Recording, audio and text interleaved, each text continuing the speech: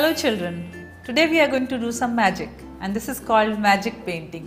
For this activity we need some plain paper, a plastic crayon, white color, some thin consistency paint, put some color in the ball and add some water in this and stir it.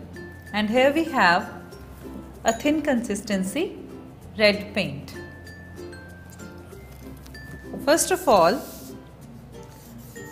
just rub this crayon on the paper in any direction. Did you see something? No, it's not visible, is it? Take a piece of sponge, dip it in the water,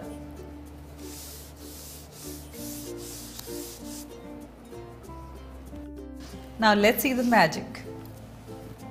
So this was the magic. Earlier there was no flower visible, but now the flower is visible because this part of the paper was covered with a coating of wax.